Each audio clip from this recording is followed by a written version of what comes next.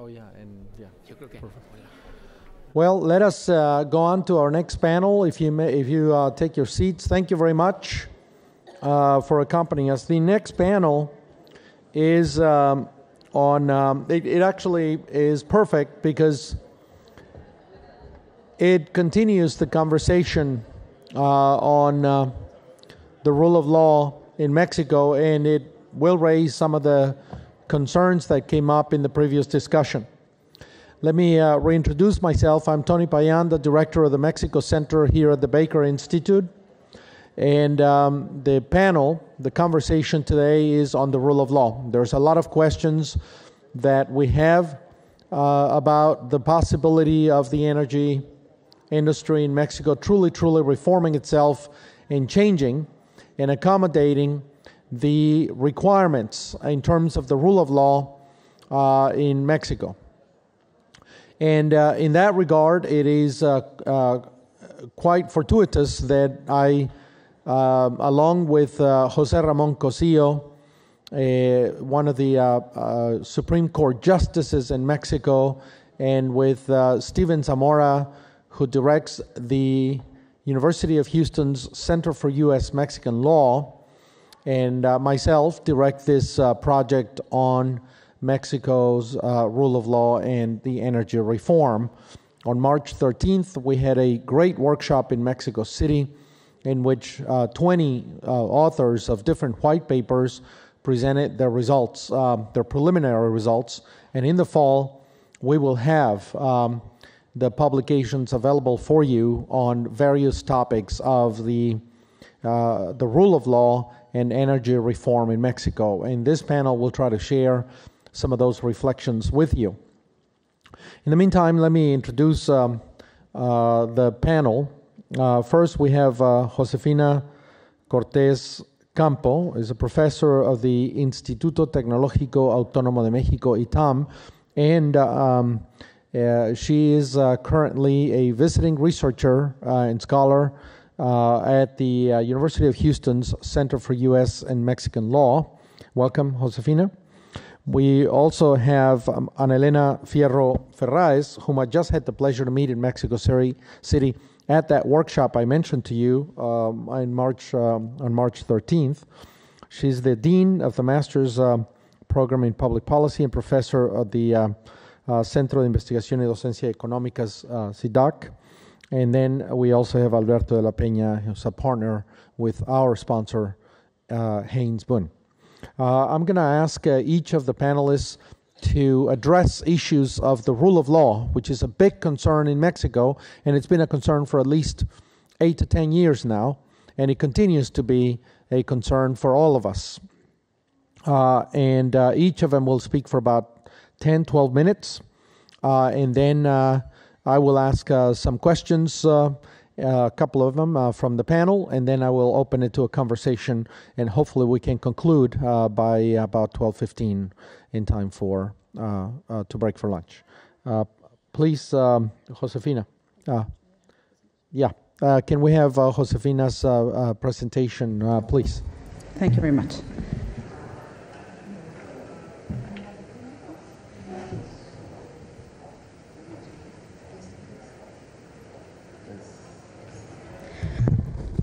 First of all, I really would like to thank the Baker Institute for this kind invitation, and of course, thanks to all of you for your time. For this session, I decided to organize my talk in 2 parts. In the first part, I'm going to present a very short description of the Mexican context.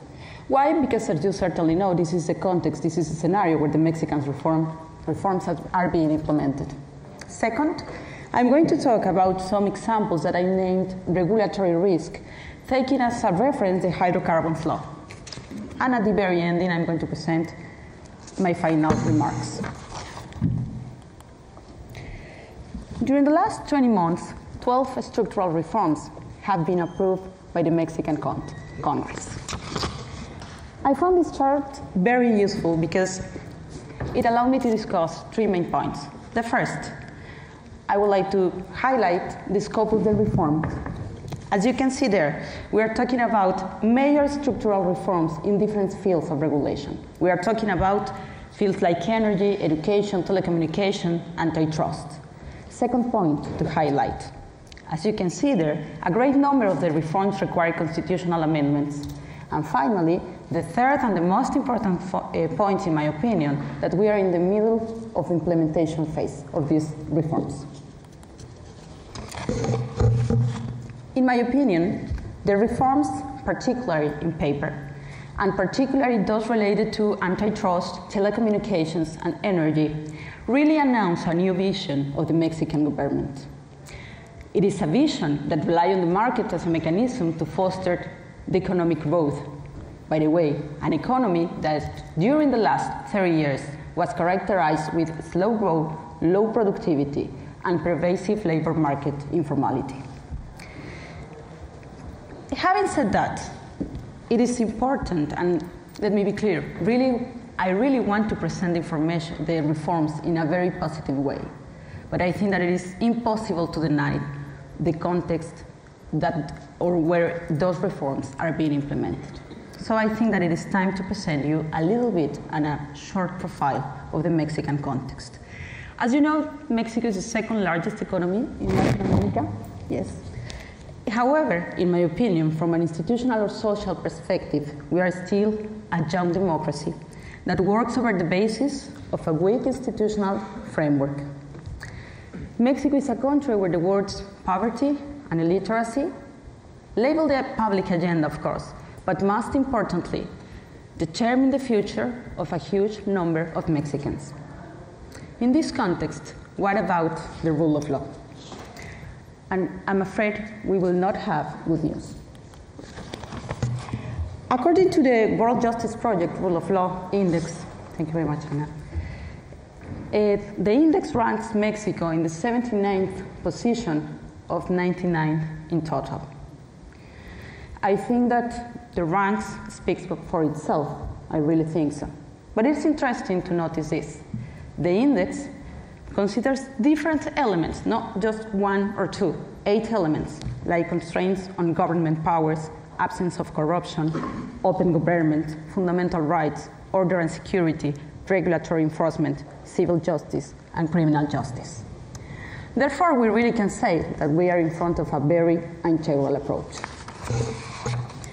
And this is the reason why this work, this index, considers that we have a real rule of law, at least when we have 3 conditions, and I'm going to summarize that information. First, public and private entities are accountable under the law. Second, the laws fulfill universal requirements, not only in terms of design, also in terms of the protection of human rights. And the third and the most important element, when there is an effective judicial system.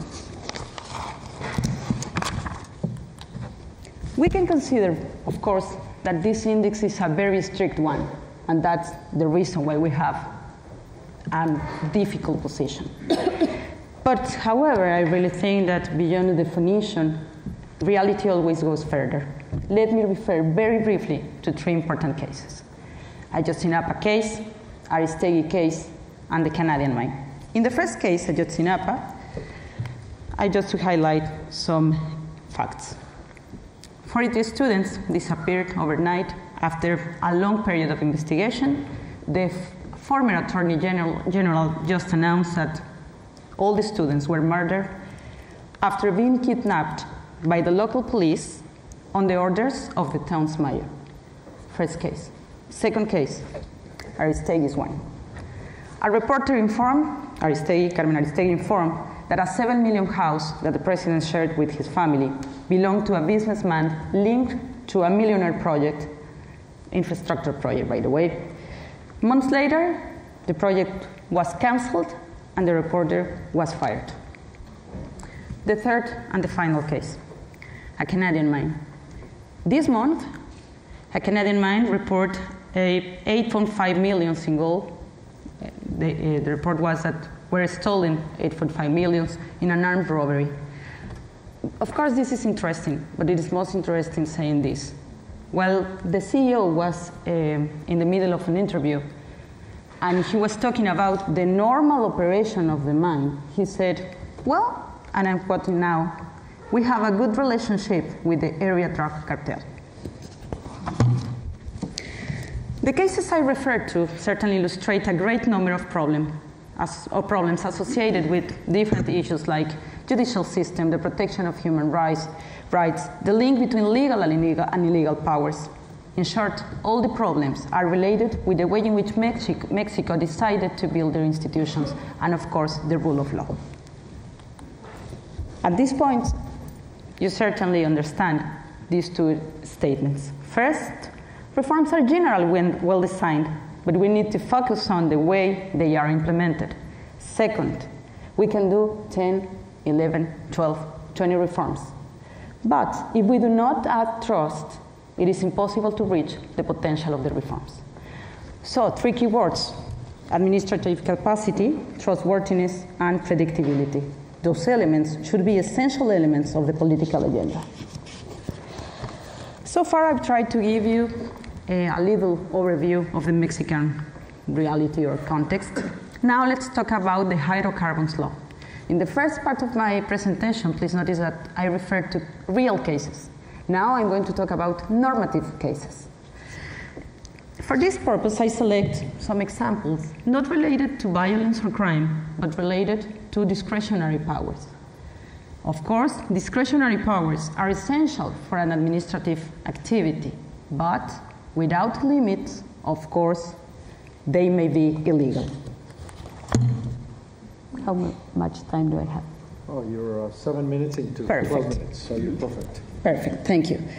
I'm going to present to you three cases, and if I have time, I'm going to present the fourth one. But the first one, this is a very important case, not only because it is related to this seminar, also because under the Mexican Constitution, the bidding process has a special protection.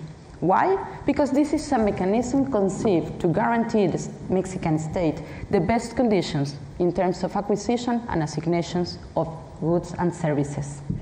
That is the reason why, important to notice that please, that the Mexican Supreme Court over the years has analyzed the way in which laws must protect the bidding process.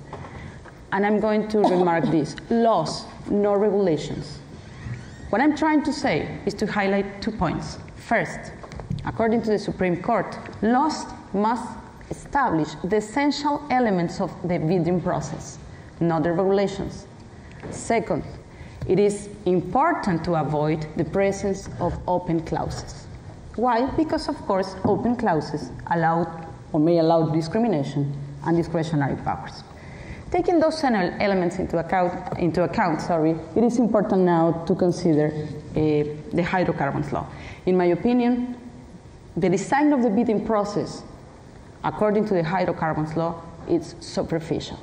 Why? Because essential elements are or rely on the regulation instead of the law. And in the previous panel, you said we wish to have more time to have the play very clear. Okay, that time comes from the law, not from the regulations. The second case, related to open clauses. If, for example, you analyze or you ask to the hydrocarbons law about the requirements that Pemex must fulfill to get an entitlement, you are going to find that they are open clauses. So if you just go straight to the law, you won't find the total requirements that Pemex must fulfill. Why? Again, those requirements are supposed to be in the regulations. And not only the regulations, a lot of administrative criteria come here. And of course, there's some other examples, but let me just highlight the second one. If you are asking about the parties excluded in a bidding process, of course, you are going to find an open clauses again. Second, very briefly, in the field of social impact. For this example, it is important to say that according to the Mexican Constitution, the oil and gas industry is considered as a strategic area that works over the basis of public interest. Because of that, the Mexican state preserves an important set of regulatory powers. And here's an example, the social impact. According to the new legal framework, before the bidding process takes place, it is mandatory to evaluate the social impact of each project. In relation to that, the hydrocarbon laws establishes, I'm sorry because I know that this is a big, big paragraph, but I decided to highlight in red the problematic part. Pay attention on that. The state will set the amounts or the rules which the contractor or assignation holder should provide for the humane and sustainable development in areas of health, education, labor, and of course, others. Is there any kind of economic limit there or not? I'm afraid laws, at least hydrocarbons laws, doesn't say anything about that. Of course, we are in the presence of a big umbrella that in absence of legal parameters and as a result of discretionary powers, it is a typical case of uncertainty. And I just put in a very nice way the word regulatory risks. Third case, related to sanctions. According to the hydrocarbons law, there are different cases. It's a huge list. I just pick two up, and that's it. The lack of compliance with the terms and conditions which are established in the assignation. Second, violations of the law and its regulatory provisions. Those are the cases that may allow sanctions. What happened here? In a very interesting way, the regulation said this. Well, not said, I mean said that the regulation eliminates the sanctions. Completely eliminate the sanctions under two conditions: spontaneous compliance and confession. In my opinion, even though that this case may be considered as a case of incentive-based regulation, from a legal and constitutional perspective, we have a problem of normative hierarchy in here. Absolutely, I'm absolutely sure about that.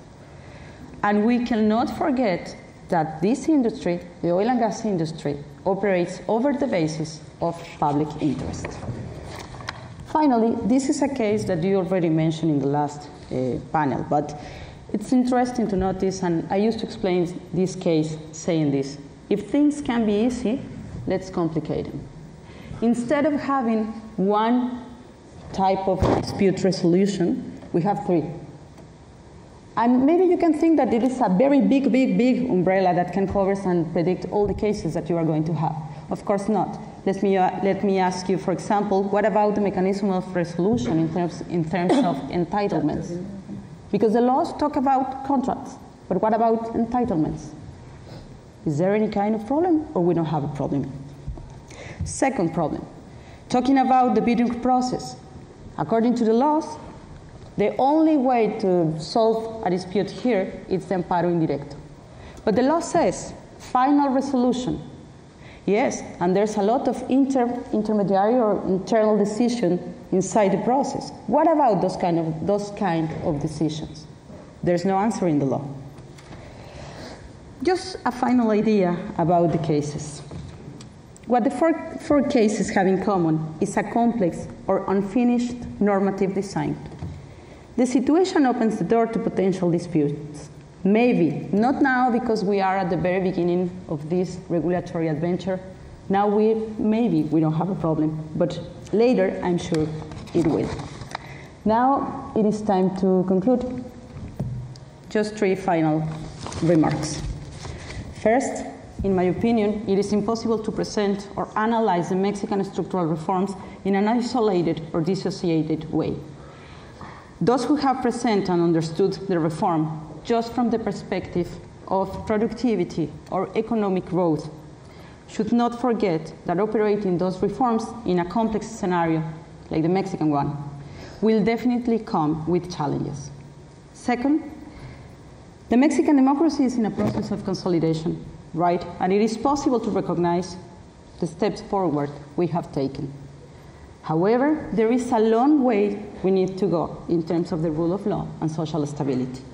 Finally, and this is a question even for me, we are used to thinking about the rule of law in a way in which it can guarantee the positive implementation of the reforms in a sort of one-way direct relationship. But I think that it is important to think as well about the ways in which structural reforms can stimulate positive changes in the process of consolidation, the rule of law. Thank you very much. Thank you, Josefina. Well, we'll go straight to the remarks by Ana Elena Fierro. Welcome and thank you, Ana Elena. Well, it just comes right to what Josefina has been saying. As you know, I'm not an expert on energy. My line of research is transparency, accountability, and what's responsibility.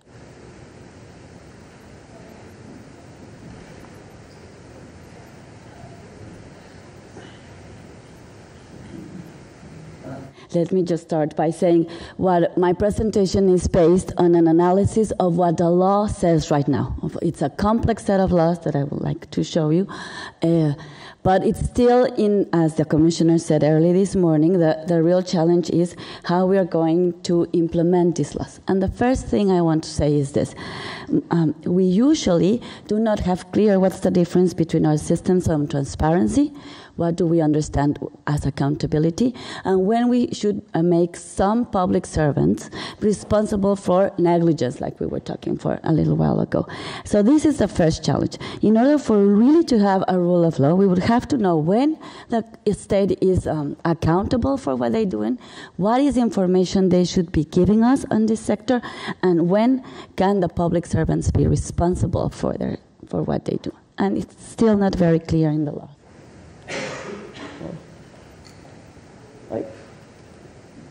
Ayúdame, José, porfa. Thank you. Okay. So first what I want to say, that's something that Josefina has already said, is that we have a complex set of constitutional rules. We have the next.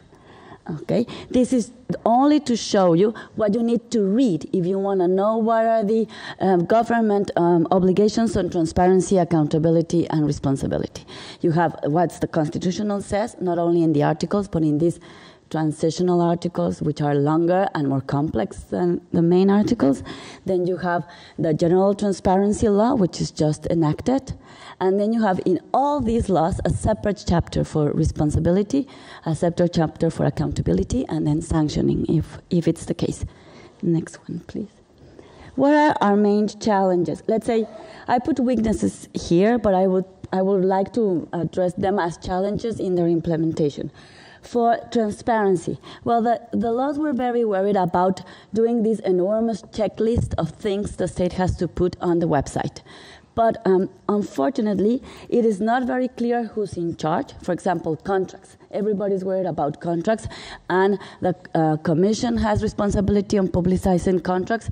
Fondo Petrolero has some responsibility on that. Pemex has responsibility on that. So when you have all these people that are supposed to publicize the contracts, then it gets all messed up, really. So, and the other one, it is unclear what are the discretionary powers of some of these authorities for classifying information. And this is going to be quite an issue. There's a lack of requests, for example, for clear language, which is something that on the transparency good practices is a common use. And there's also no regulation about open data, which data has to be in which formats. And this, believe me, it makes a difference. It's not the same if you have a database that could show you what's been the prices in certain areas of contracting, that if you have to just read contracts on PDF and you just will have to read the copies of these contracts. This makes a huge difference on transparency. No? And then, of course, the enormous proliferations of websites that you will have to consult if you really want to have a clear, let's say a clear panorama of any of these things.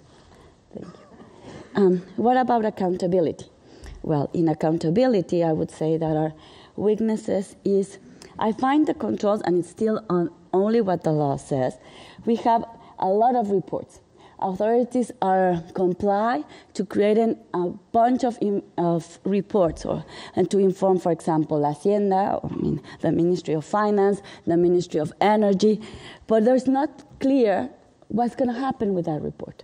What does that report is going to say and what consequences this is going to have? There are a lot of internal and external audits, but from what we have right now, these audits will go to the CEOs of Pemex or of energy. So we don't still have the outside accountability. And of course, there are no clear sanctions, as was Josefina telling, no? Supposedly, the congressional oversight is very weak. Why do I say this? Because most of these areas will inform Congress through the Ministry of Finance. No, there's not going to be a separate report. And second, in any of these laws or the constitutional reform, there's a mention on what is Auditoría Superior de la Federación, which is our General Accounting Office at the Federal Congress. There's no more support for the General Accounting Office for having, for example, more resources enabled to really analyze what the results of these energy of our energy industries profits, and there, of course, there's no know-how on how to do this in a specific way. Thank you, Jose. Okay. How about responsibility of our public servants? Well, here I have to say there are some important strengths, and these which are very, we don't have this in any other laws, and that's the obligation of creating, and I'm sorry for the typo there, it's when you write in 3 languages at the same time, sometimes horrible, is the ethics code, no? So one is that, the ethics codes, they are comply of creating ethics codes in Pemex, in the commission actually, and in CFE. Then the whistleblower protection. For me, this is the real innovation. There's no other law in Mexico that grants protection to whistleblowing. And international practice has shown that the real way to fight corruption is by whistleblowing. You have important cases on that, no? And of course, the publication of conflict of interests also. This is also a new, and I find it to be an important part of this. What's the weakness? My main concern here is that the laws of Pemex and CFE have a provision that says that the Administrative Board of Directors are not liable as public servants. But the Administrative Board of Directors is composed by 9 members. 5 of them are our Secretary of Energy, our Secretary of Finance, our Secretary of Economy, and a Secretary of Environment. When I ask why, they say, oh, but now Pemex is going to be a private entity. It will have to respond like private entities. Yes, but Pemex has 110 million shareholders. Please, you are an expert on this. Do you really think 110 million stakeholders can make their board of administrator accountable? Mainly, this is my remark. The next one, this is only some challenges. What challenges do we have? Well, I guess in transparency, what we need is a proactive transparency policy in the energy sector. What should we aim at? I think we should aim at complying with the Extractive Industry Transparency Initiative. This is something that Mexico's been working on. And especially, I guess that the part that's more important on this part is the one on open government. It means not only what information should be up on the website, but the quality of the information that's on the website. No? The second one, we need a General Accounting Office reloaded. If we really want our public entities to be accountable on the energy sector, we need to have serious auditing from our congressional controllers, and that means giving them the know-how, giving them more resources than one they already have. And something that I think we are already undergoing is an anti-corruption system. We have, the Senate's already passed a constitutional reform to strengthen our anti-corruption system in the 2 ways. In analyzing the processes inside the different ministers or the different agencies on to lower the discretionary powers that are always a window for corruption. And then we are also under the review, or hopefully we will be on the review of most of our responsibility laws in order for them to really become applicable, because what happens today is the way to sanction public servants before, it was a political way, we will have to say. Our Title IV of the Constitution was there, but it was almost never applied. You didn't need to apply it. There are other, not legal sanctions, but political sanctions. This is changing. And I think one very good news about that is the acceptance of this anti-corruption system packet of reforms by most of the parties, and then hopefully this will go on for local approval for the constitutional reform. So this would be like my first reflections. Thank you, Tony. Thank you, Ana. Thank you, Tony. Thank you, panelists. Well, I think the rule of law is a fascinating subject, particularly when you deal with Mexico. And I would like just to make a general comment and then go into some specifics based on what I have seen, having advising companies, for 20 years doing business in Mexico. In the general context, the rule of law is critical not only for the energy reform, but it's critical for Mexico as a country. And, everything is relative, and if you compare the rule of law of Mexico with other less developed countries, whether in Latin America and Africa, Mexico is doing relatively well. If you compare the rule of law of Mexico with North America, then I think is where you can see, big challenges. And I personally, we have talked about the North American energy market. I think Mexico should always look up, and not compare itself with, other less developed markets, but, with fully developed markets. In that vein, Mexico, we need to acknowledge something. Mexico has come a long way. I mean, in the last 30 years, Mexico transitioned from being a rural society to an urban society, from a closed economy controlled by the states to an open market economy, and from a semi-authoritarian system controlled by one party to a full democracy. Now, in that transition, Mexico has had a hard time to create strong institutions. And institutions are the ground and the basis of democracies. A democracy with weak institutions is, in a way, a weak democracy. When you have a centralized system where one person, one president decides everything, you don't need strong institutions. And as a matter of fact, an effective president can do a lot of things because, has a centralized power. Doesn't happen with democracies.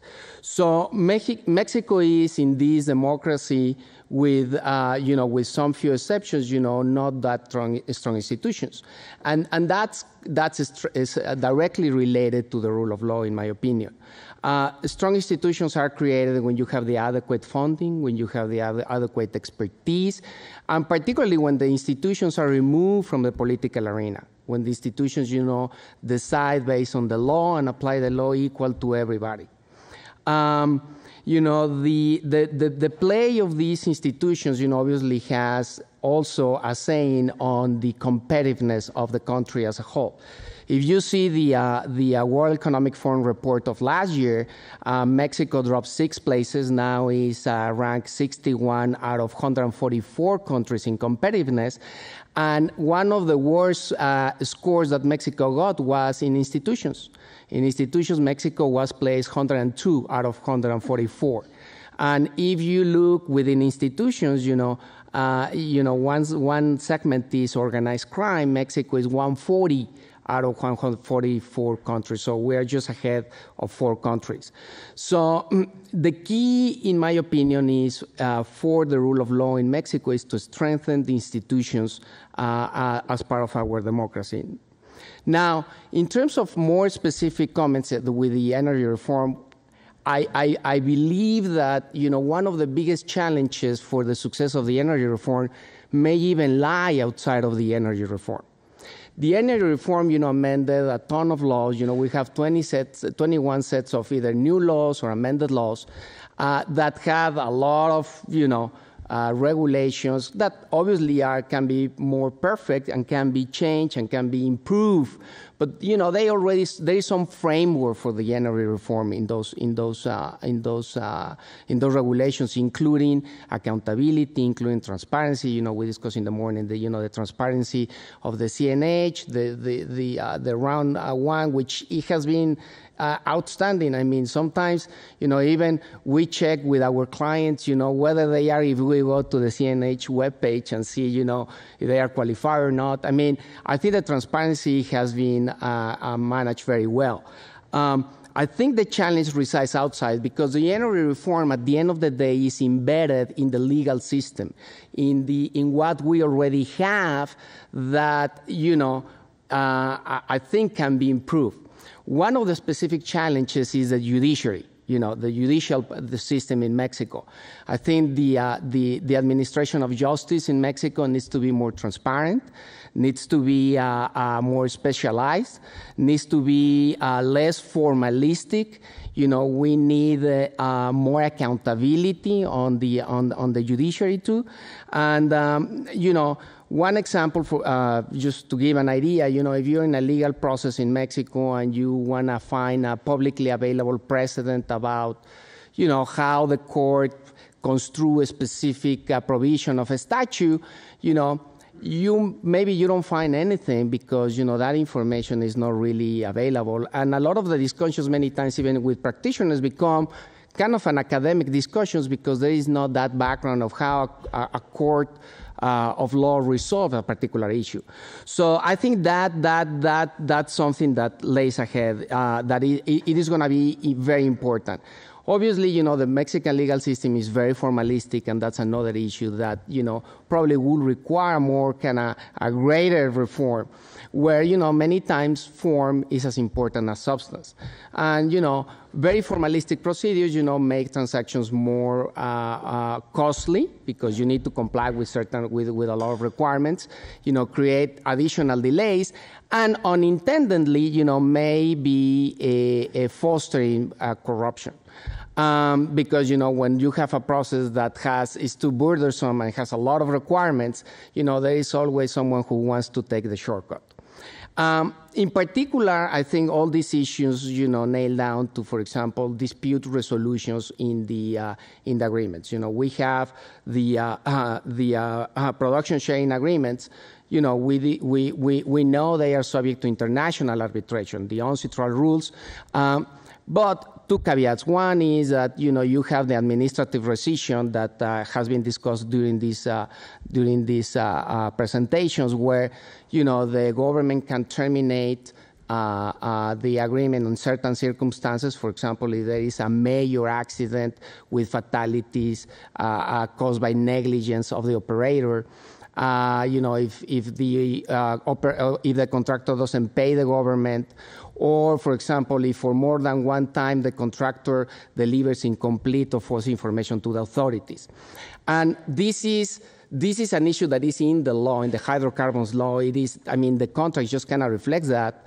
And as a matter of fact, the contract kind of creates now a process of kind of cure period and, kind of tries to reduce that impact. But, the termination of that agreement will be subject to Mexican courts and not to the arbitration of the whole agreement. So that's kind of, one impact. The other impact is, even though you may have an arbitration award or not any matter of any contract, at the end of the day, you will enforce that in Mexico. And that's where, the judicial system, it gotta work in the sense that, you don't have, based on a technicality, on a formal issue, to someone challenging the validity of the of an award, of a resolution. And obviously that can go both ways. That can affect either the CNH on one side or the contractor on the other side. And, this is also important for the joint ventures and the, associations that companies do to participate in the process, because, all those commercial agreements will be subject, in many cases to Mexican law, or, even if they are subject to arbitration, they will have to be, in many cases, enforced in Mexico. So, and finally, the anti-corruption issue that we have discussed. But that's kind of, in my view, I think one of the biggest challenges, ironically, resides outside of the energy reform and not necessarily in the set of regulations. Thank you, Alberto.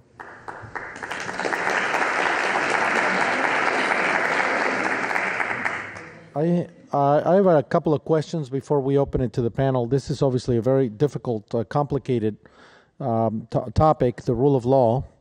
But the first one for Alberto de la Peña, in 2008, under the Calderón administration, the Mexican system was reformed, and it was supposed to transit over the next 8 years.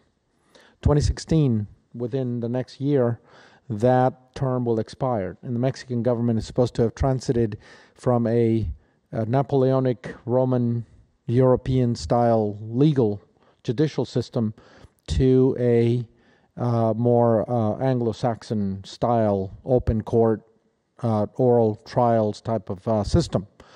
Where is that process, and is the Mexican judicial system ready to receive any of these potential controversies or cases that may show up as the field of energy reform gets populated by many more actors that may at any one point enter into conflict with each other? Is the system ready? How far are we in the implementation of that reform? Will it be ready by 2016?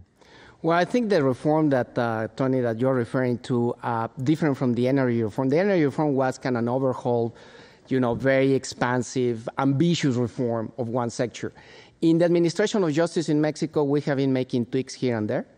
And that reform was no deception, in my opinion. It introduced oral trials for criminal cases, certain criminal cases, and also for some commercial cases which are up to certain value.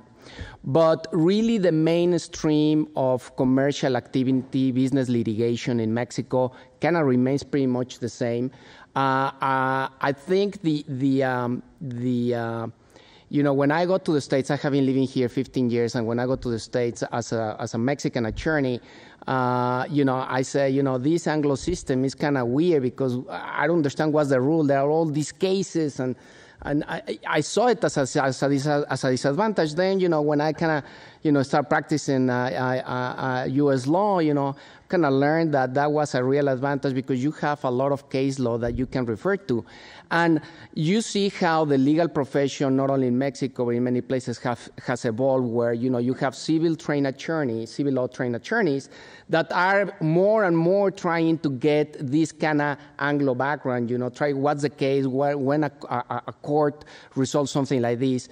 But even though we're in that transition, I think the bottom line is that our litigation system, particularly for big transactions, is not quite different from what it was 10 years ago or 20 years ago. I mean, it has improved in certain areas, but, there has not been this, I will say, profound reform that is required.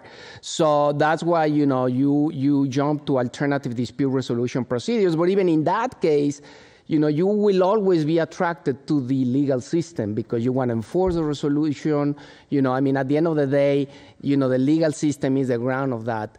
And, even the public cases that are available, sometimes they don't have the facts. It's just like a very short summary of the law. So it's easy to get out of context. So, this is not a short-term project, but it's a critical project, not only for the reform, but for kind of the whole country itself. That's kind of my take. Thank you. Anybody else wants to add to this question before I go to the next? Well, just one more thing. All the energy reform goes under the federal jurisdiction, which is sort of an advantage because these are some of our best judges. This I have to say, no? But they are also quite conservative. They are actually educated on a very formalistic way of looking at the law.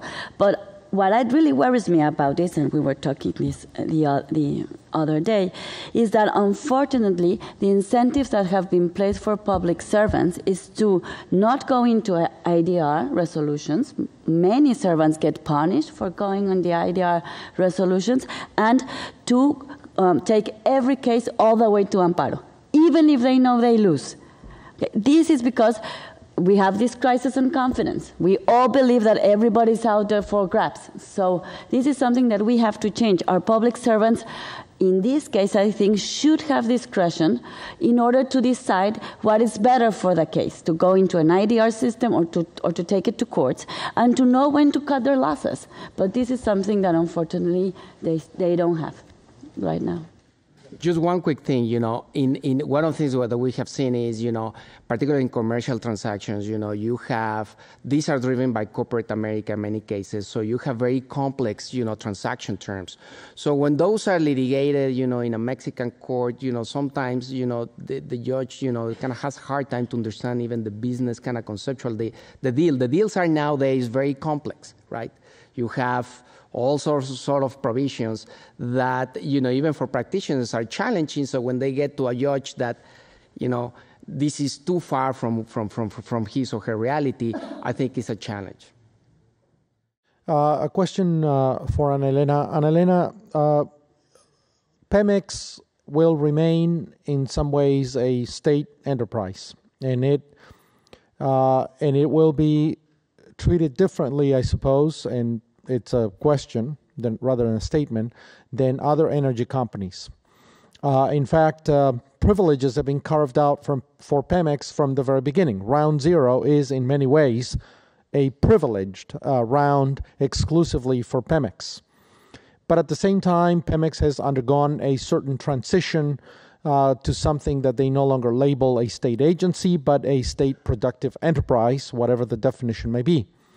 In the regulatory system, in the way that Pemex is treated, and in the way that Pemex is conceived in this kind of hybrid position, do you think that the government, regulatory agencies, and that the entire judicial system, and of course the political system, will subject Pemex to the same standards and rules and regulations and enforce them on Pemex in the same way that they would any other foreign company, or will Pemex continue to have a privileged position carved out for itself in the Mexican system?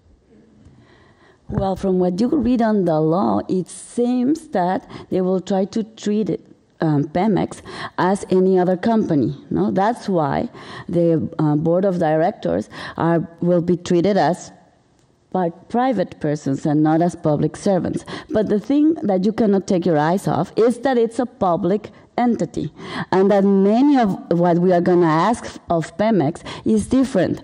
It's the most, like the example I was saying. You know that the board of directors in any company will have to be accountable to their shareholders, right? So if anything goes wrong, you have the shareholders there. But Pemex has 110 million shareholders, because they say that it's still the nation's property. How are we going to do that? That our colleague economics call it the tragedy of the commons, is no one's land. So this is something that we have to be very careful about. In that sense, I would say that I would rather have Pemex be accountable as a public entity and not as a private entity. This is something. I know that in the market he has to compete as any other agent in the market, but the truth is that the persons that take decisions on that, they are not thinking as the board of directors of other companies. They have, to think on other basis because they are a public entity. I have Yes, please, by all means. Anybody that wants to follow up on this question, please go ahead. Yeah, I would like to present this case in a very easy way. I'm going to try hard, but I think that the question is, what are you talking about privilege? Or in other words, what a privilege is. And let me give you a little bit of information. I'm trying to preserve confidential information. But I was quite near of the round zero, quite near. And one of the first questions was, which is the procedure? I mean, under which parameter the state is going to decide?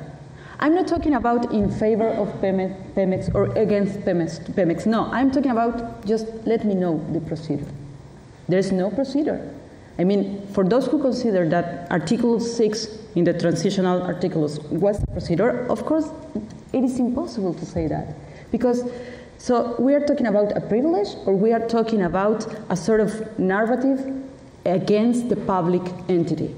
And I think that this is a risk. So you are asking about a sort of prediction, what is going to happen. I prefer to think about the laws and what the laws establishes right now.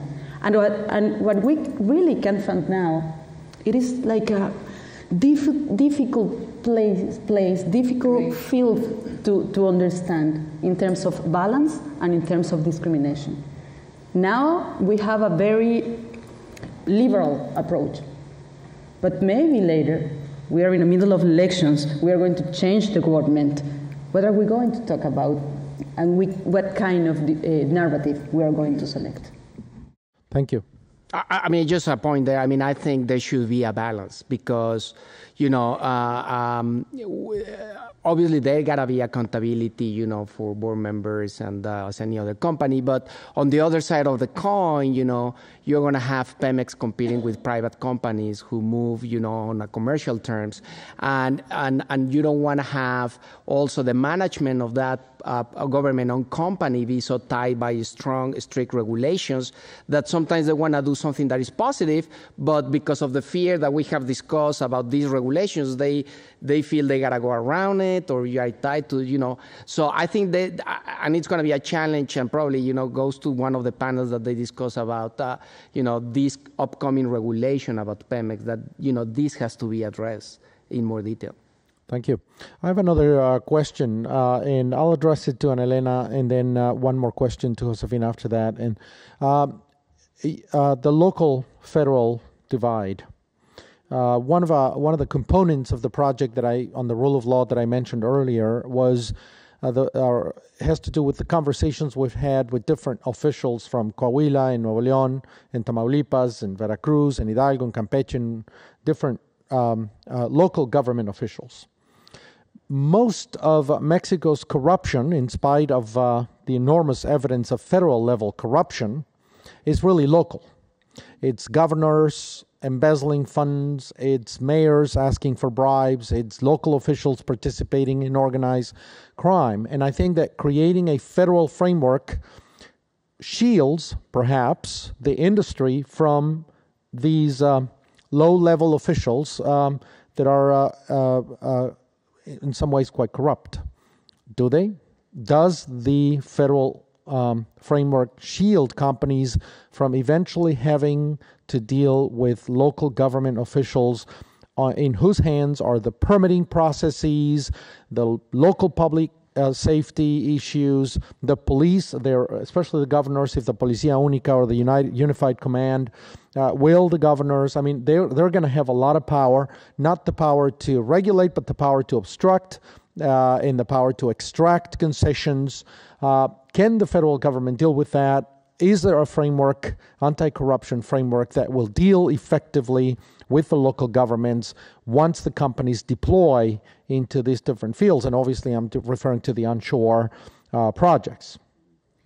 Yes, let me say this. The first to oppose to the anti-corruption system were the governors, because one of the provisions says that when you receive federal money, then it's going to have to be accounted by the Auditoría Superior de la Federación, the federal GAO. And the first ones who said, we don't like that it's against federalism, were governors. So, yeah, I mean, your infrastructure is going to be in a certain state, and you're going to need some safety about that. Many of the permits, the construction permits, they are given on the local level, not even on the state level. It's on the municipal level.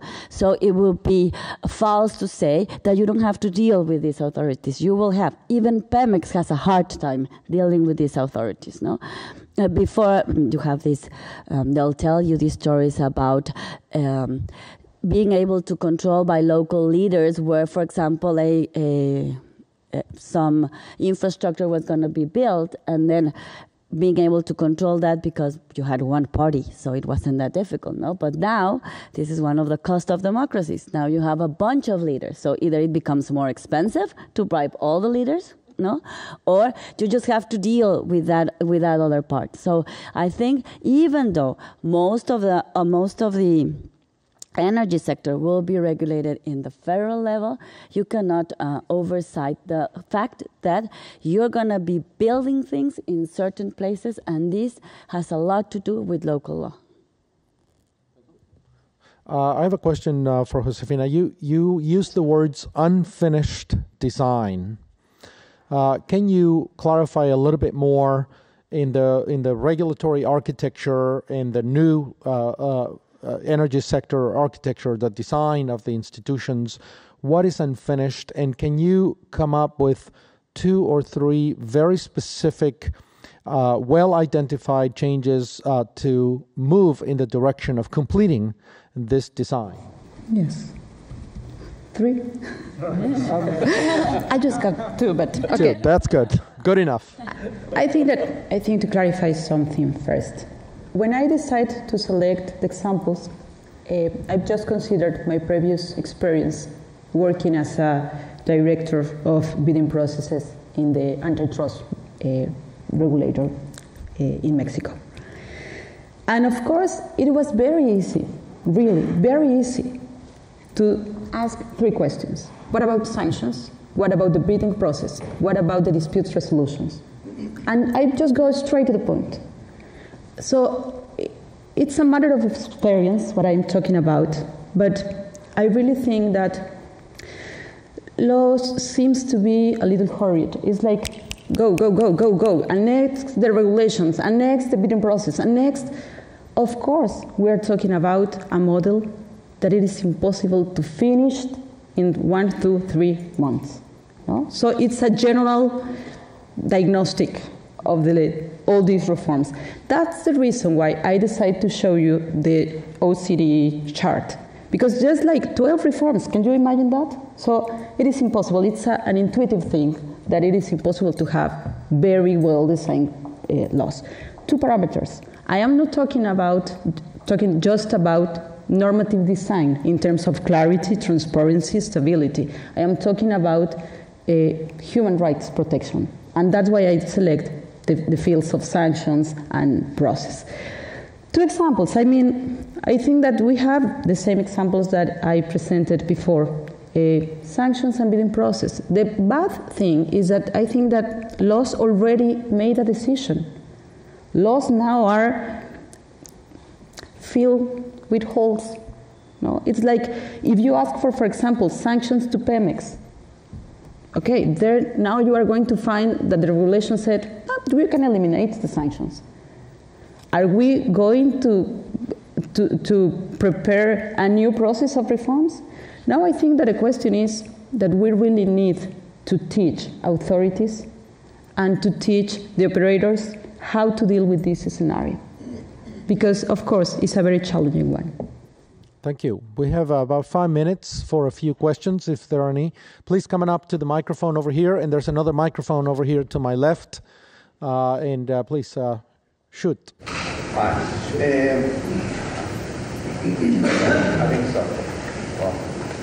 I think so. There's a little button up on top. Just pull it up towards you. There you go. Sure. Well, many Mexicans feel democracy has fallen short of what was expected and still are longing for the good old days, in quotes, of one party, one central president that decided everything, made the decisions, everything was carried out. And right now it feels like it's anarchy between the parties. No one is taking accountability. So do you see that the energy reform could fall in the same trap as democracy is right now with Mexico, whereas you will have an energy reform that every Mexican is expecting jobs to be created, probably more than will be created at the beginning. I have heard many Mexicans say, oh, now we're going to have jobs, now we're going to have prosperity, now we're going to have all this in the short term, where that really is not the way the industry operates.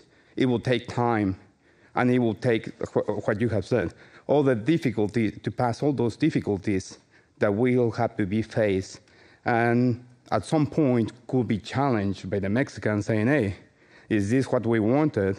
This is just looks like democracy. We have it, and there's really no benefit from it.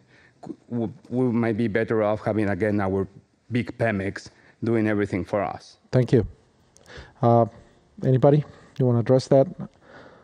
I mean, I think that's a very good question. It's kind of very broad in the sense that, you know, it goes to many variables. I think what's going to be the outcome of the energy reform, we don't know because we don't have a crystal ball. But I think there is a good expectation that it will create more, will help the economy, will create more jobs. security for Mexicans. I mean, I think it will boost the economy, no doubt. It's going to take time. It's not something that is going to happen next year. But it's, in the medium, long term, I think it's going to be really good for the country. I think the democracy has its own price. And, the price is that this is a slow process. And the fact that the president probably won't be able to change a lot of things one day to another, it's a good thing. Because that means that the institutions start working. The day that Mexico sees that now the president is deciding everything and is taking all the decisions and shifting the country from one direction to another, I think we should be concerned at that point, because that will mean that the institutions in the democracy are not really working well. Let me tell you something that I tell my students, and it's like Mexican democracy is like a teenager. They love the rights, of democracy.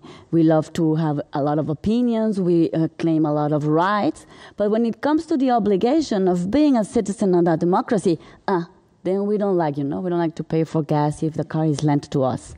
So this is something that we as Mexicans have to learn.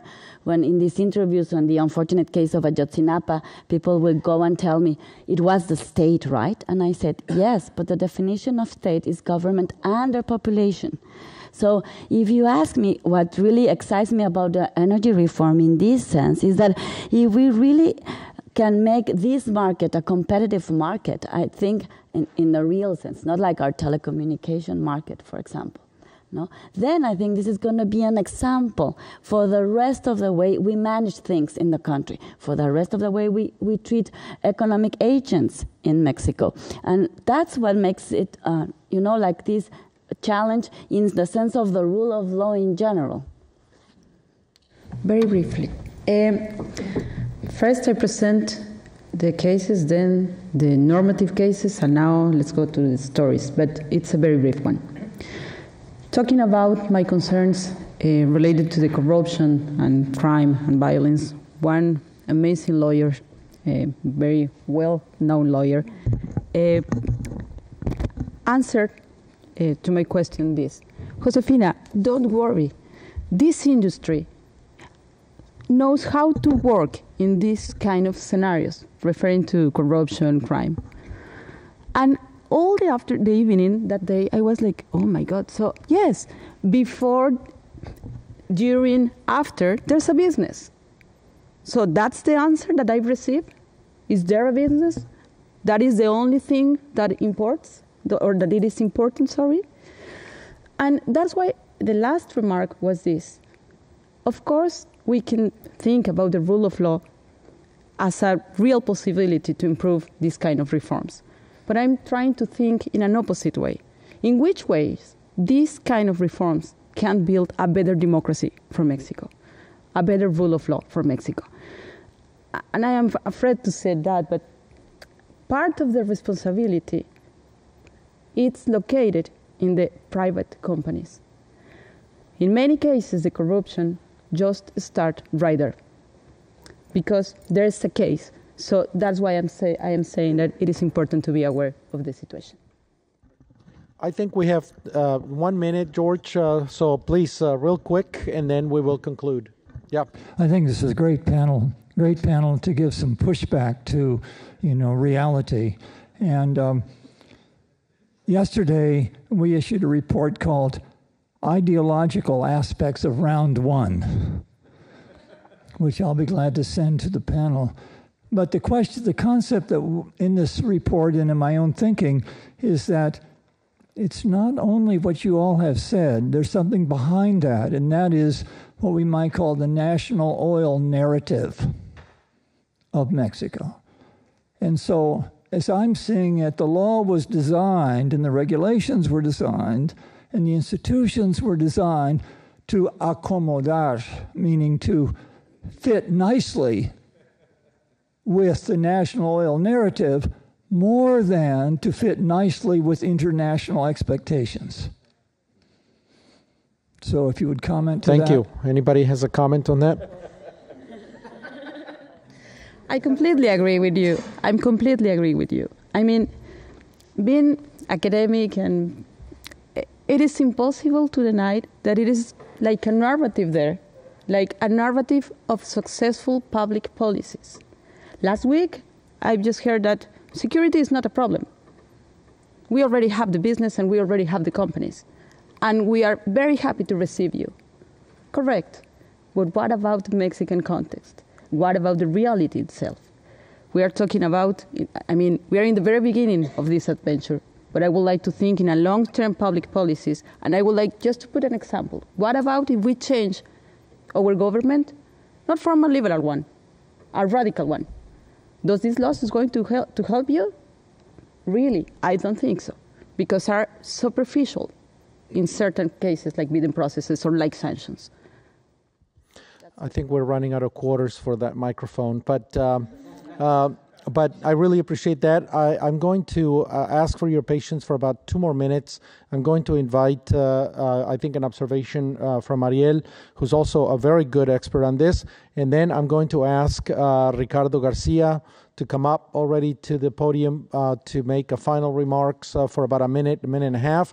And then I will thank everybody that needs to be thanked, and we're done. Please, go ahead. Well, congratulations first to the panel, and great topic. So one question and one possible alternative to address a lot of the, some of the issues that you have discussed: international cooperation. Many of the issues that have been discussed sounds to me, it's like what I've heard 20 years ago when NAFTA actually entered into effect. Are going to be able to actually keep up with how do we control a number of things? And Mexico is starting to learn and needs to learn that this is an international market, international players, and there are international standards to address all these issues. And companies coming, you were talking about private companies. So we need to, I believe, change this view of the evil comer to Mexico taking our treasures, national treasure. That's not really the case. And I believe, from what I've seen practicing for on the energy practice for 20 years plus, and what I've seen in the last several years, they are more concerned about potential sanctions, for FCPA kind of activities here in the U.S. or anti-bribery acts in the UK. Many of these companies have activities here in the U.S. or worldwide.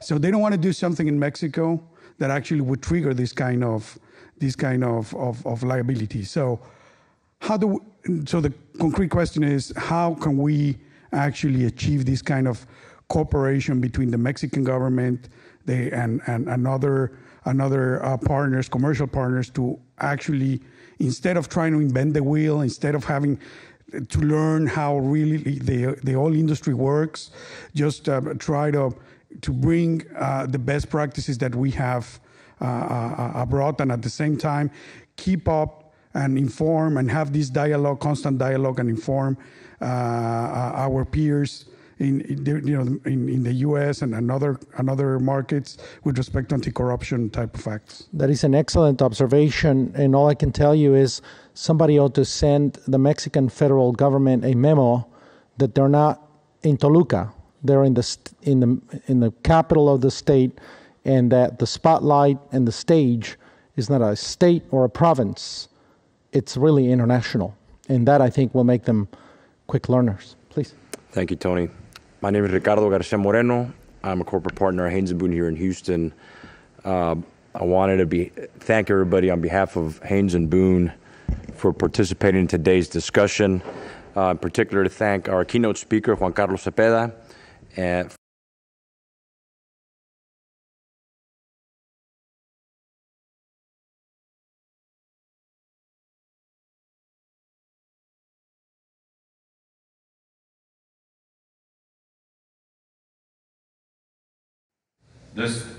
This reform for Mexico is critical.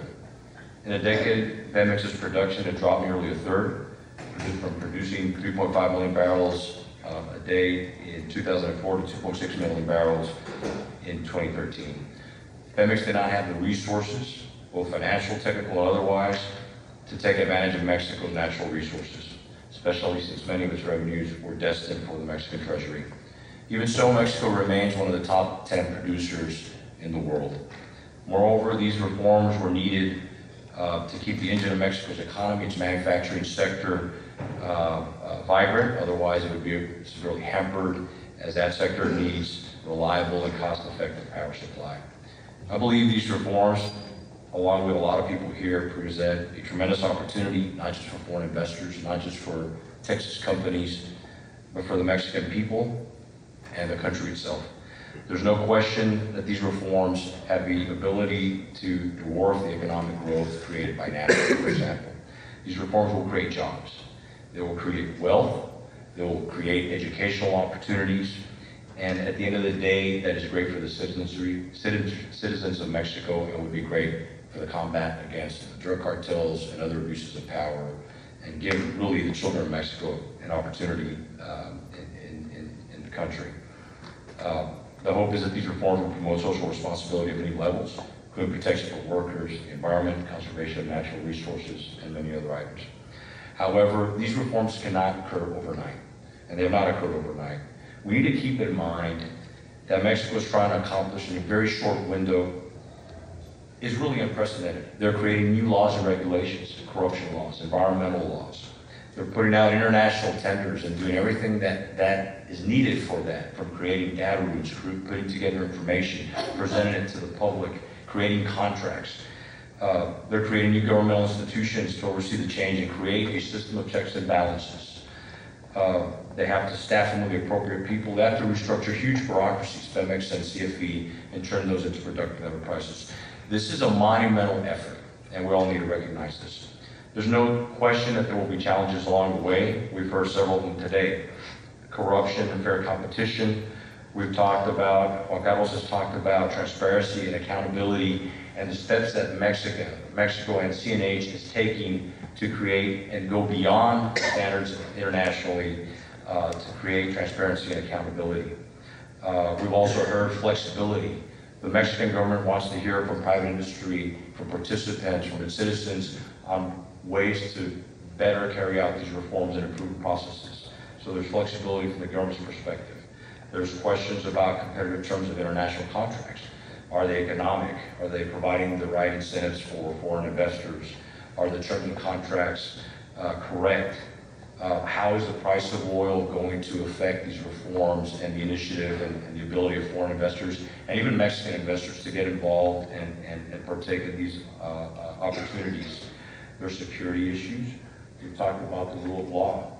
How do we deal with corruption? Is there an effective judicial system? Will we have the right background and judges in our litigation and court system to be able to handle these huge international contracts? Is there open government? So that's just a few of the challenges. There are a lot of challenges. But we need to remember, Mexico energy reform is not constant. It's evolving. It just happened. It's continuing. There are going to be stumbles along the way. There's going to be challenges. Those challenges also create opportunities. And I, having grown up in Mexico, think that Mexico will find the right way and will find a path to make sure that this is a tremendous opportunity for everybody and a huge success. Thank you very much.